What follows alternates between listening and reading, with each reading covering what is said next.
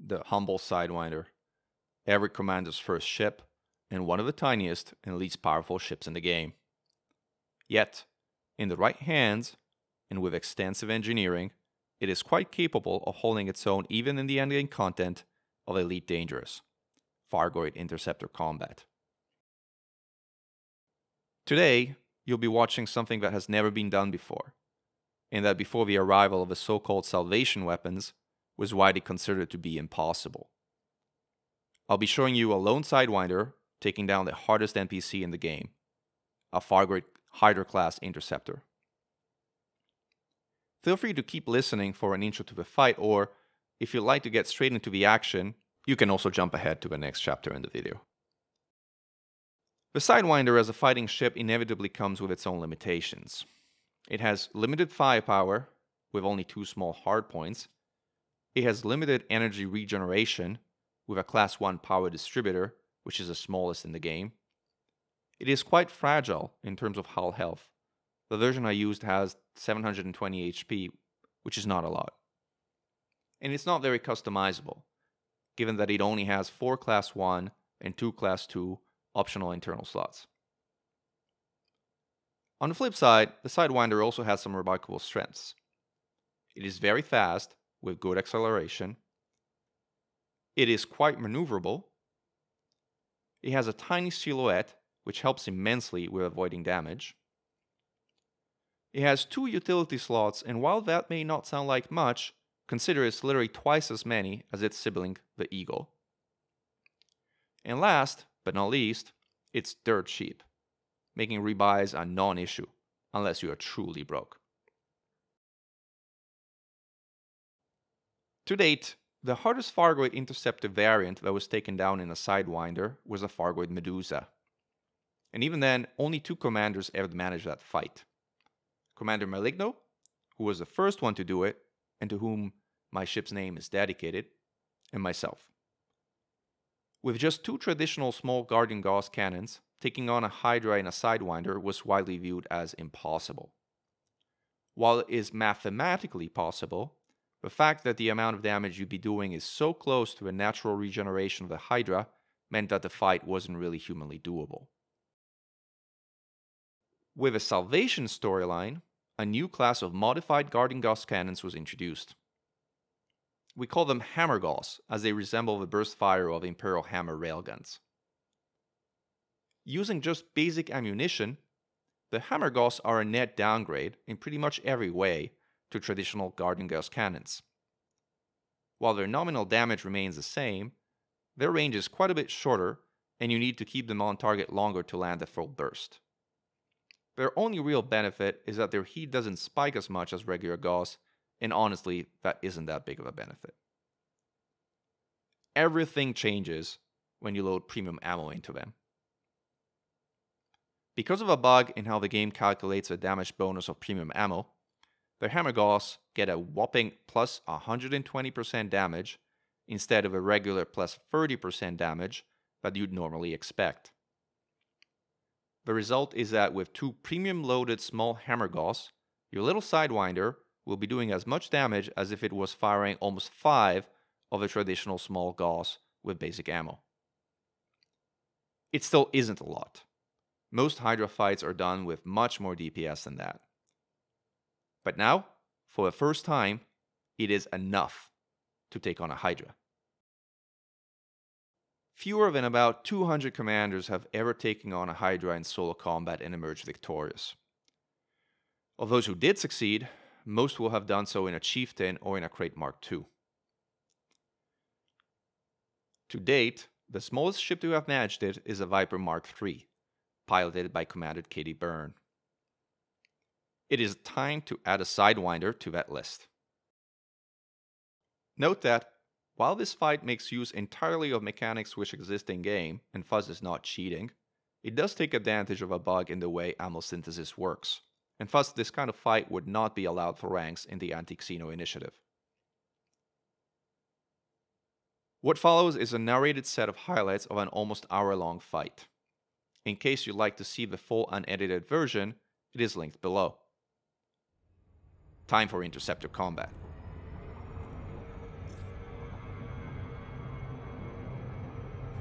The start of this fight is typical of how you'd normally engage an interceptor, but with a couple of notable differences. First of all, I will start synthing heatsinks before I even open fire. That will allow me to have an additional heatsink reloaded by the time I've expended my first one. Those additional 10 seconds of heatsink coverage time can make or break a run in some instances. I will also try to keep my orbits tighter than usual. Hammergauss has a fall-off range of only 1200 meters as compared to the 1500 meters of traditional Gauss. You need a tighter orbit to maximize damage with a hammergauss.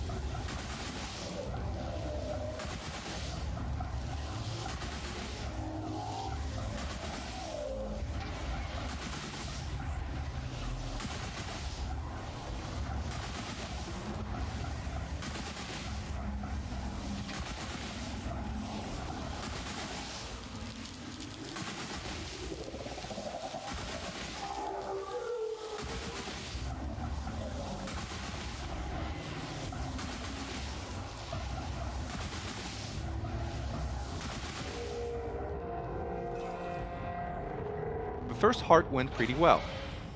I took minimal damage. Now is the time to repair, rearm, and wait out shield decay before re-engaging.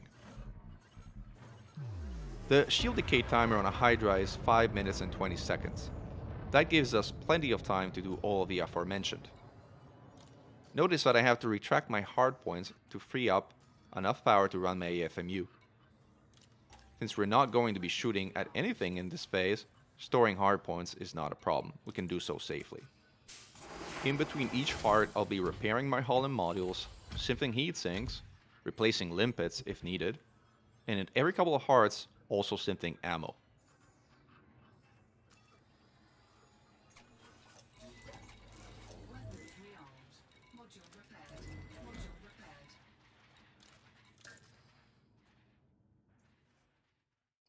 Time to engage the second heart. Deploying hard points, switching pips to their combat setting of 1, 2, 3, and beginning an orbital insertion maneuver. I'll need to be careful on approach, not to fly through the swarm, because that would agitate it. A so-called agitated swarm has a bad habit of shooting missiles at you. Considering how fragile the Sidewinder is, we want to make sure that doesn't happen, as swallowing a missile volley would all but guarantee a quick trip to the rebuy screen. Just like I did with the first heart, I will start synthing a heatsink before I engage, in order to get those additional 10 seconds of coverage time.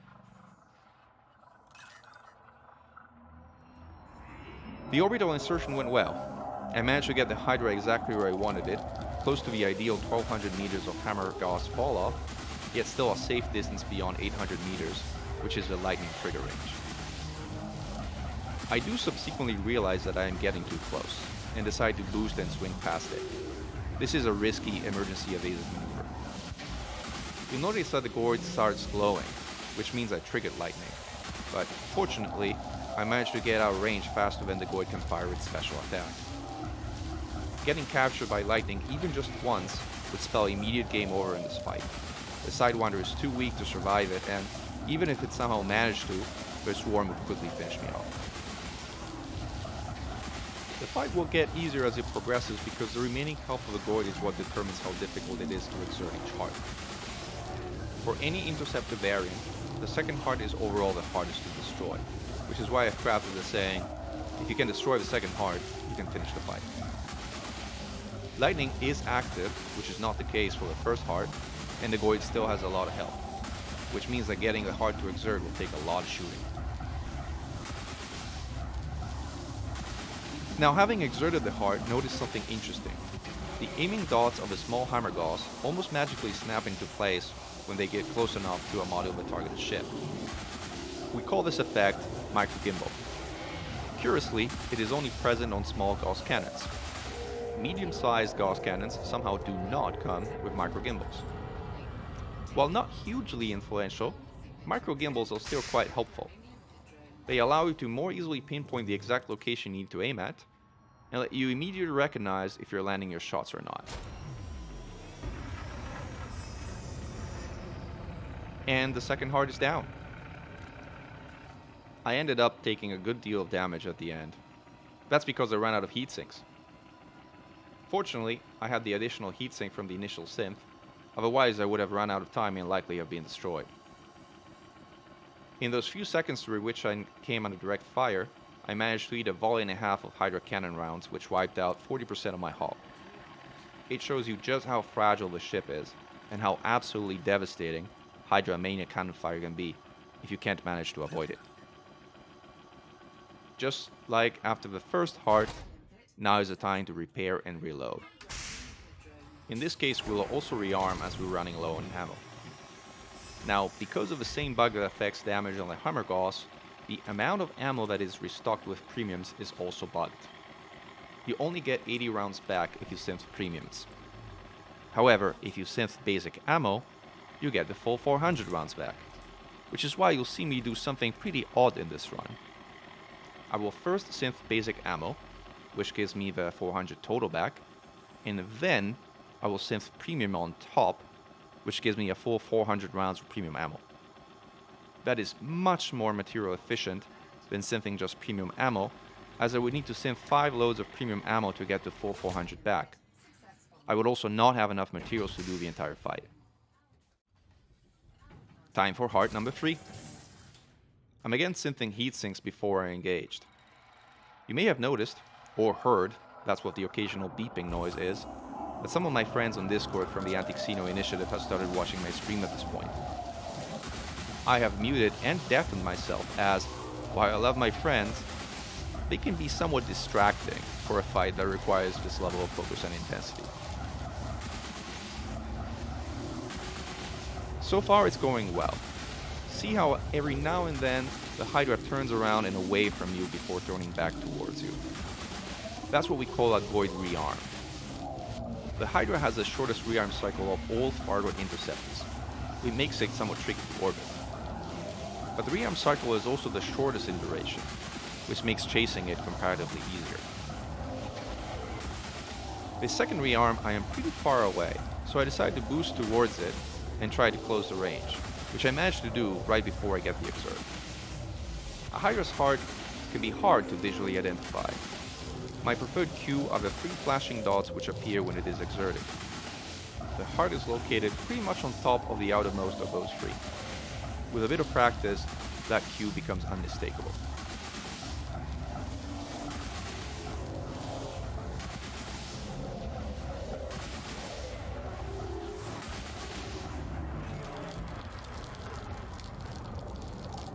And the heart is down, again with somewhat minimal damage. Hearts 4 through 8 included are pretty much more of the same. I'll let you watch with limited additional narration. I will just explain the mistakes I made tackling the subsequent hearts.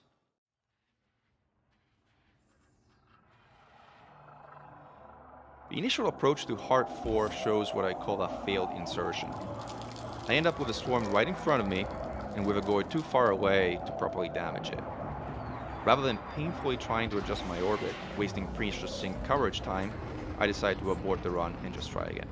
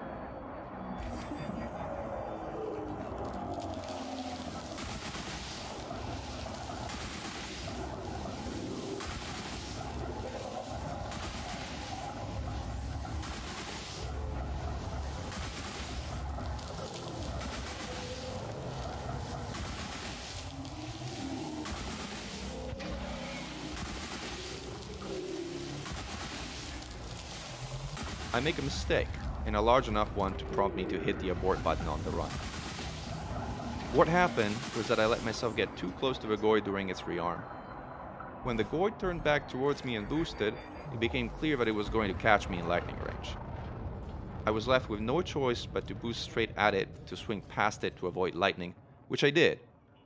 But that also placed me too far away to shoot and wrecked my orbit. A common mistake less experienced commanders make at this point is to boost again towards it to try and salvage their run. It almost never works. The most common outcome is that they start jousting the Goid while doing little to no damage, as proper range control becomes all but impossible in that situation. The correct course of action in this scenario is to abort the run, restore your syncs, and try again.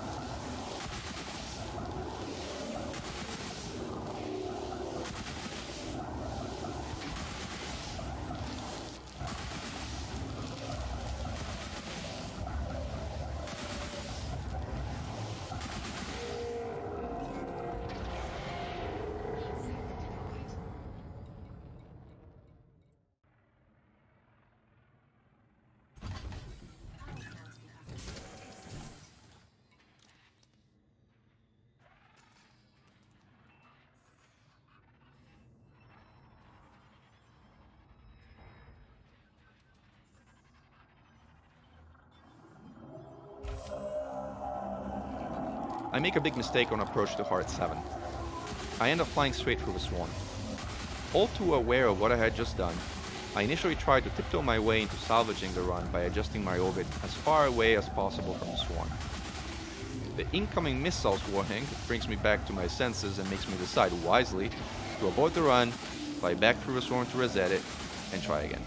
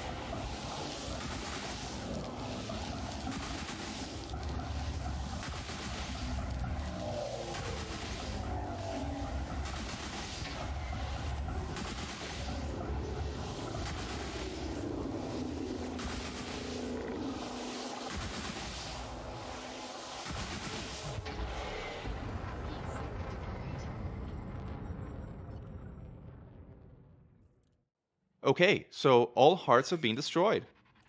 All that is left to do is wait out the final shield and move in for a kill. The Thargon hull at this point no longer regenerates. You can take your time and be a bit more careful. By this time I was quite tired after the hour-long fight. My hands were shaking from the adrenaline. I committed to taking it really easy, as the last thing I wanted to happen was to get too close, get zapped by lightning, and lose the fight at the very end. I also decided to synth ammo again, even though I might have had enough to finish the fight. I really didn't want to take any chances. So, synth ammo, waited out the final shield, and with the intent to be very careful and keep my distance, I move in for the final run of the fight.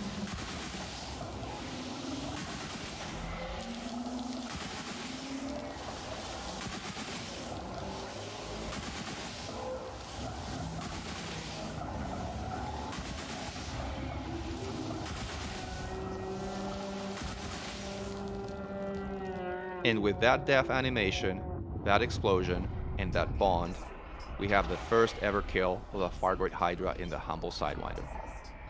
A 60 million bond with a ship that has a rebuy of about 100,000. That's 600 times worth of rebuys from a single bond. This is my third serious attempt at this fight, so the profit margin is pretty good. The previous couple of fights ended prematurely when 128 enraged Thargon missiles decided to nuke my paper hull. I'm very excited to have managed this kill. It's fair to say it's one of the fights that I'm the most proud of. I'm sort of disappointed about the fact that it was only possible because of the ammo bug of the hammergauss, but alas, this is currently what we have in game, and on the other hand, I'm glad that it was possible at all. I also decided to go and pick up the heart of the interceptor. I think I'm going to make it into a bobblehead. It's going to look exactly like the one currently on my dashboard. It's going to look like a Cyclops. But in my own heart, I'll know that was the Hydra I killed in this little Sidewinder. I hope you enjoyed the fight. I certainly enjoyed performing it. Have a good day and fly safe with Commanders. Commander Mechan out.